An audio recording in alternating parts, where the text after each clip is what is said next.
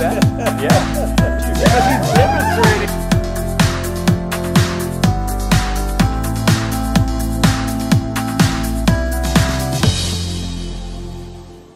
Well, let's then transition to performance. And when you guys take the stage, obviously you have this awesome stage presence and energy.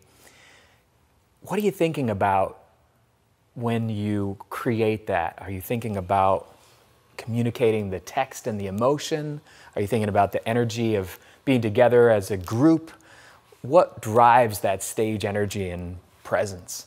For me, it's fun. Because people know when you're having fun and when you're mailing it in. I heard a lady last night after the performance last night. I was walking through the hall and she said, "That's the guy with the hat. I like the guy with the hat." You know, because I mean, and I looked over at her and she just starts laughing. And I don't know if she's laughing at what she's laughing at, but apparently it translated because I was on stage just having fun. And always. At all times. I'm trying to sing notes or trying to act like I'm getting ready to sing something just to mess somebody else up.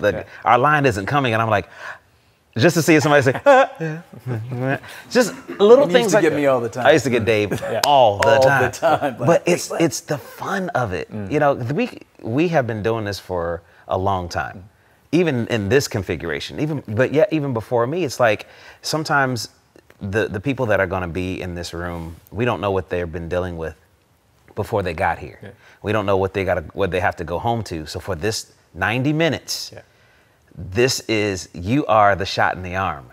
So I'm not gonna come out and start. I've been to concerts where there's this one particular artist that got mad at the people and sang with her back to the audience the whole concert because somebody on the front row said something or looked some crazy way or something like that. And so now I spent this money on this hour and a half and you're gonna treat me like this?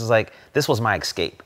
So that's not what I want people to feel when we hit the stage, when I hit the stage. I want them to have a jolt of energy and fun. And because if it's not fun for me, then it's not going to be fun for them.